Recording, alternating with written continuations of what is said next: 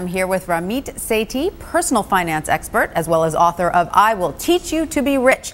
But now Ramit is going to answer questions you've submitted. And our first question comes from Tom. He's on the phone. He's going to ask his question. Tom, if you're there, fire away. Hi, Ramit. I've been really good about keeping my expenses down. Like, I don't have a car. I'm renting places with roommates. I'm finding deals whenever I can get them. And through all this, I've been able to save quite a bit of money, which I currently have in a high-yield savings account. And right now I feel like I should be doing more with the money, but I'm just not quite sure what the best thing would be. Do you have any thoughts or advice?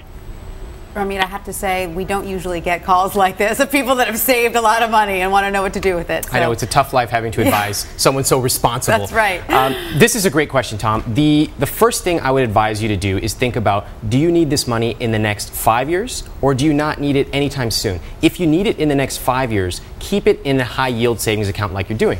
But my guess is if you're talking about a lot of money, you can probably take some of that money and siphon it away for long-term investing, which will give you higher returns. Now, here's the way to think about it. This is what I call the ladder of personal finance. Okay, you've got a chunk of cash sitting around. What do you do with it? Where does it go? The first thing you want to do, if you have a 401k match at work, go ahead and max that out just to get the match. Okay, then you want to pay off any debt you have. It doesn't sound like you have any, but just in case you do, pay off any debt.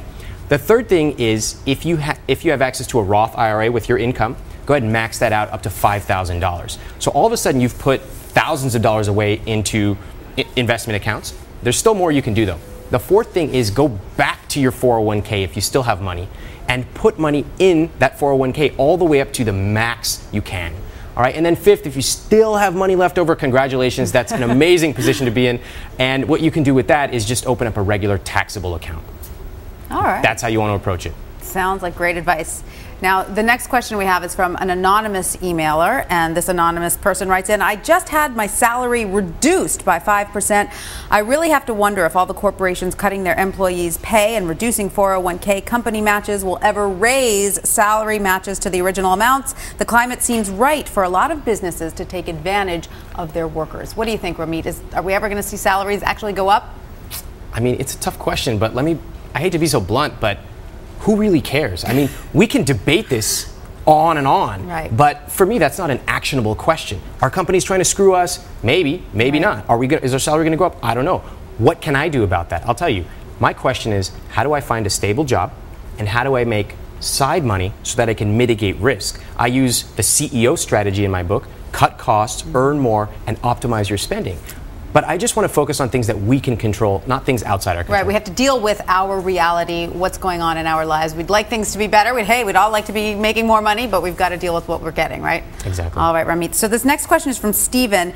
He writes in that he signed up at myfico.com to get his credit information. A month later, I got a note from them telling me they billed me $89 for the year. I'd rather not use their service for the next year. Any suggestions on how to handle this? This is my favorite. This is where you negotiate like an Indian. Right? You call them up and you say, hi, I noticed this charge on my bill. I'd like to get this removed. It's so simple, and they will do it. And by the way, you can use these techniques. You can use these scripts to get your late fees waived, to even get your credit card APR reduced. And here's something you should try today. Call up any cable or any cable company you use and say, hey, Mr. Comcast. Maybe I shouldn't say Comcast. This is the script, by the way, right? This is the script. Get out your pens. Yes. Write this down. Hi, I noticed I'm paying $80 a month for cable. This is the phrase. Times are tough. Times are tough. I just can't do this anymore. Is there some way you can help me out, because I'd hate to have to cancel? And what will they say? Not all the time, but often they'll say, well, sir, it's amazing you called, because we just happen to have this this promotional offer, and we'll cut $30 a month off. You just save $400 right there. So Stephen should start out that way, but you can also keep asking down the chain of command, right? You can say, can I please speak to your manager, your Always. Supervisor, right? If you don't get the answer you want. Always. And if they still don't do it, say thank you very much and call back a few weeks later. In Stephen's case, though, did he just automatically get signed up for something he wasn't planning on doing? As I talked about in the earlier segment, companies optimize to take money from us. Right. Now, you often sign up for something and they may have a teeny print thing that says we're going to automatically enroll you. So you want to be careful of that and always check your bill every month. All right. Our next question is from Eric, and he writes in that I've just renegotiated to get out of foreclosure by continuing my mortgage payments. Today, my company announced it will be closing next year. My credit is terrible with late and collection accounts.